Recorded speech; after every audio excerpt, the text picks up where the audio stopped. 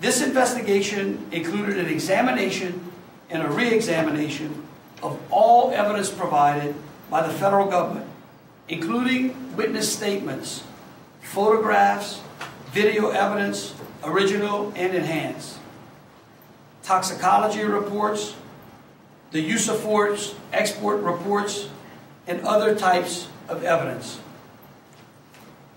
As you can imagine, the amount of material generated by the United States Department of Justice over the course of a 10-month investigation was voluminous. Once our office was satisfied that the federal materials were thoroughly reviewed and analyzed, we initiated a further state investigation into the evidence provided. Our investigation included, among other actions, contacting independently the eyewitnesses to the event to review their description of the event, to determine if any additional information could have been gathered or evaluated. Again, we went out and re-interviewed all of the witnesses to the event that we were able to contact. Let me be very clear. Our objective was to conduct a full and thorough examination of the evidence obtained from the federal government before any additional investigative steps were taken, and certainly before any conclusions were drawn. This process was to be conducted irrespective of any pressure to come to a quick conclusion. Not in this investigation or any other do we sacrifice completeness for speed. Our investigation has concluded that Officers Lake and Salamone attempted to make a lawful arrest of Alton Sterling based upon probable cause. During that encounter, Mr. Sterling continued to resist the officers' efforts to arrest him. The officers used verbal commands of varying degrees and tried to control Mr. Sterling with several lethal techniques. Toxicology reports showed the presence of several scheduled and illegal drugs in Mr. Sterling's system at the time of the incident. Considering this, it is reasonable that Mr. Sterling was under the influence, and that contributed to his non-compliance. Throughout the encounter, the officers attempted several non-lethal techniques to gain compliance and control of Mr. Sterling's hands. Their efforts to do so were a direct result of the information relayed to them by the Baton Rouge Police Department dispatcher. That was that Mr. Sterling was armed with a firearm. Therefore, their attempt to gain control of Mr. Sterling's hands were well-founded and reasonable under the circumstances and under Louisiana law.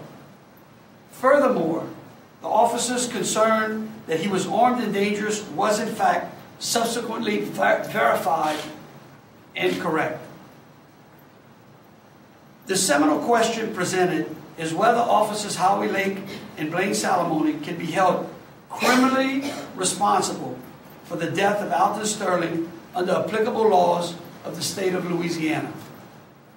Our job was not to determine whether the Baton Rouge Police Department's policy was followed or if certain tactics or language was more appropriate than others.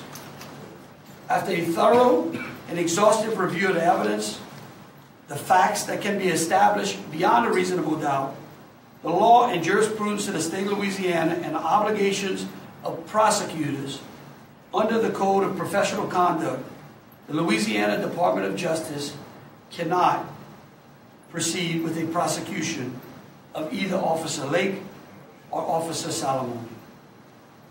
This decision was not taken lightly.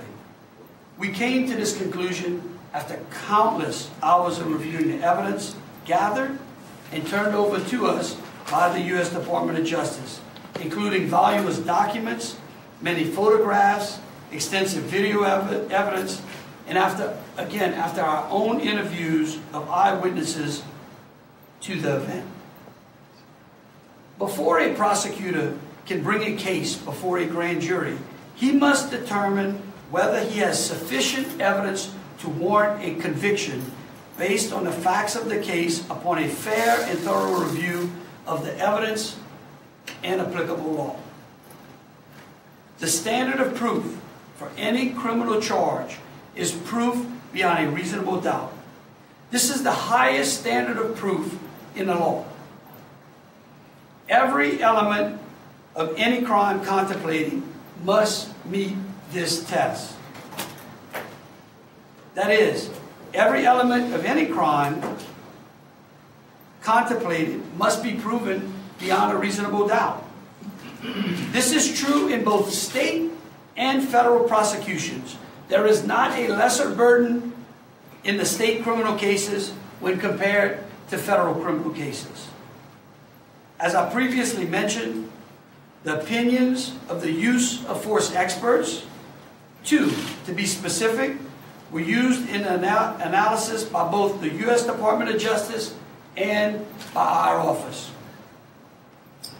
Each expert was selected by the U.S. Department of Justice. Each independently concluded that both officers acted in a reasonable and justifiable manner in the shooting death of Mr. Sterling. Career staff members of the U.S. Department of Justice came to the same conclusion after the federal investigation relative to federal law. In drawing our conclusion, the Louisiana Department of Justice has considered all of the evidence compiled by the U.S. Department of Justice, the opinions of independent experts used by the U.S. Department of Justice, our independent investigation and review, including our own independent, direct interview of eyewitnesses in every aspect of the applicable laws.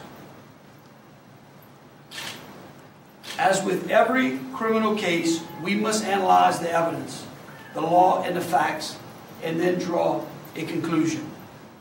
But we are always mindful of the human element. I know the Sterling family is hurting.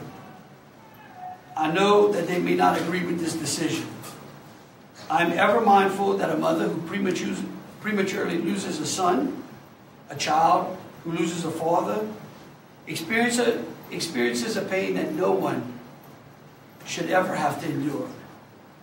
I'm asking that everyone consider the family in the coming days and spend their time and energy in lifting them up rather than creating further division.